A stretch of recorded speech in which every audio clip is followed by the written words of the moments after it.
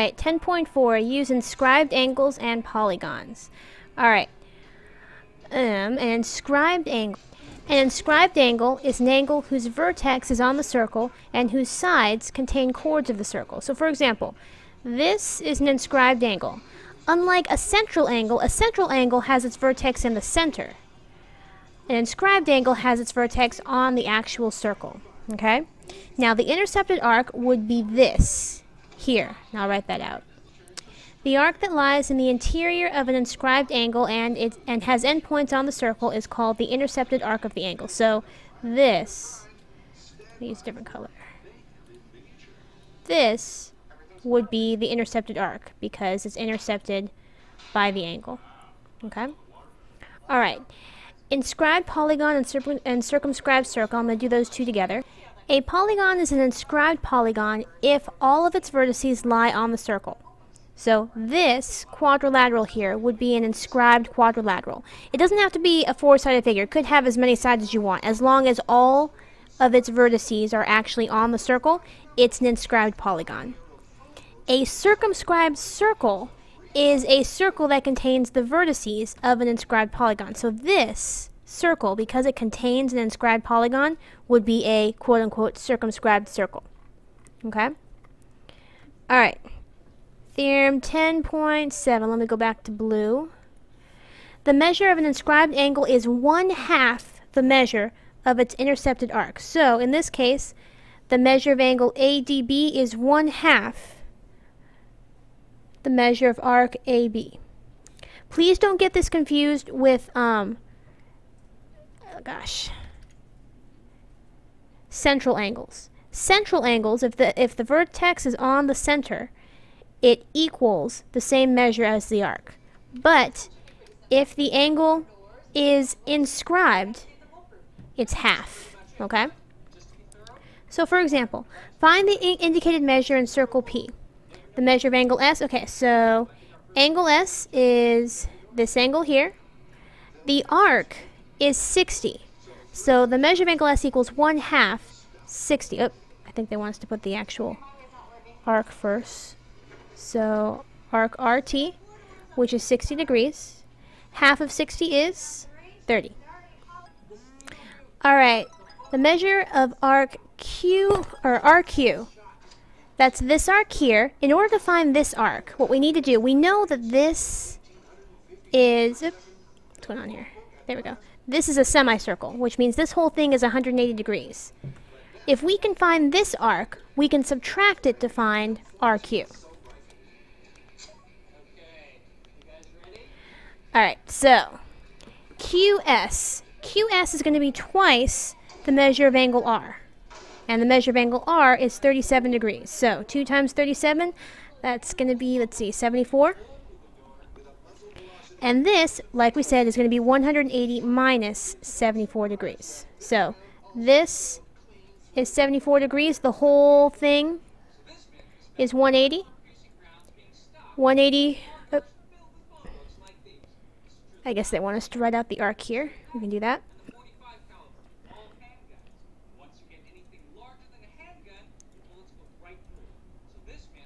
Okay. Subtract 106 degrees. Alright, let's go on to page 2. Find the measure of arc HJ and the measure of angle HGJ. What do you notice about these two angles? Okay, so from Theorem 10.7, you know that arc HJ,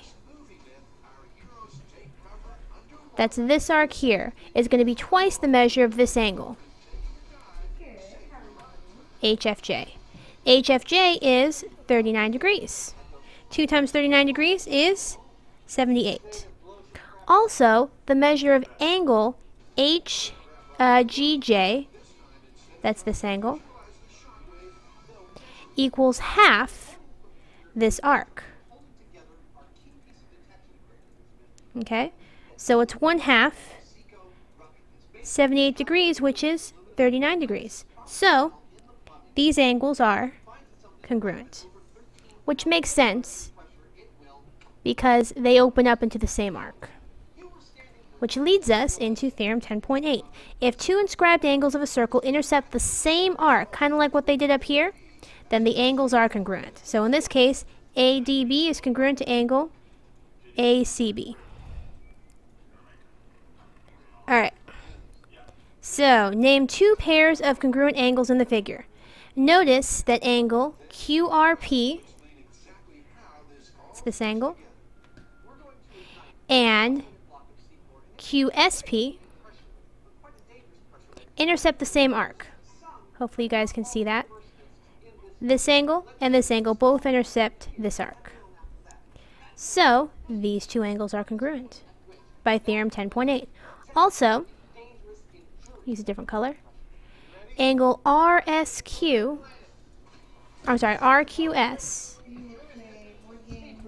and angle RPS intercept the same arc. So, they're congruent. Alright? Alright, you guys can do the checkpoint. Let's go on to page 3. Alright, Theorem 10.9. If a right angle is inscribed in a circle, then the hypotenuse is a diameter of the circle. Okay, so anytime you have a right triangle, the hypotenuse will be a diameter automatically. Okay? Conversely, if one side of an inscribed triangle is a diameter of the circle, then the triangle is a right triangle and the angle opposite the diameter is a right angle. So if you have a diameter, okay, and that diameter is one side of the triangle, it's automatically a right triangle. Okay?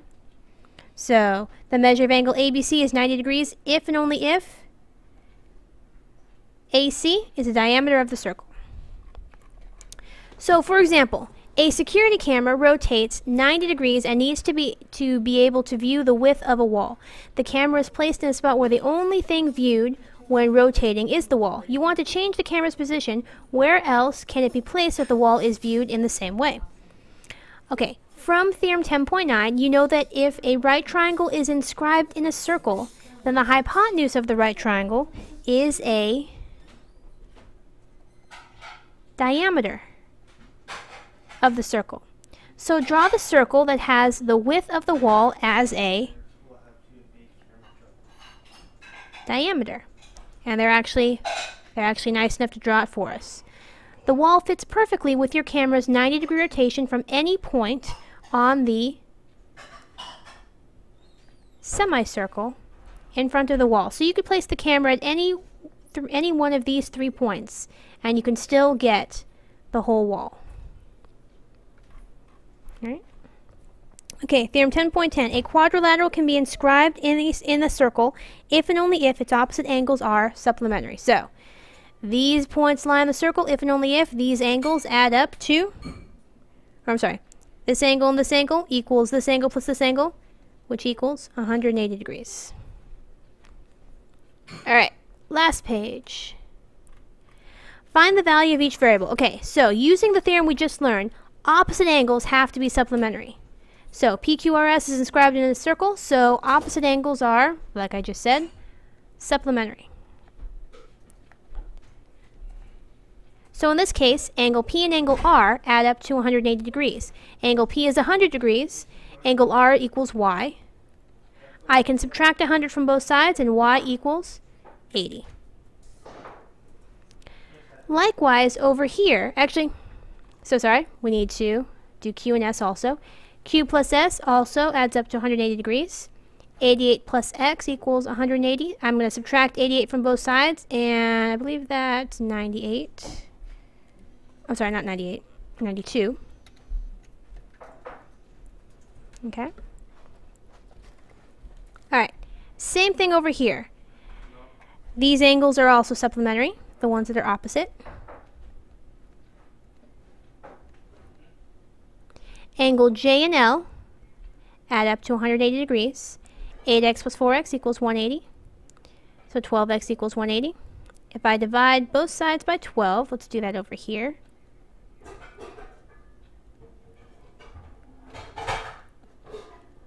You should get 15. Okay, angle K and angle M also add up to 180. 3y plus 3y equals 180. I'm going to divide both sides by 6. Y equals 30. Alright, and you guys can do the checkpoint. That's all.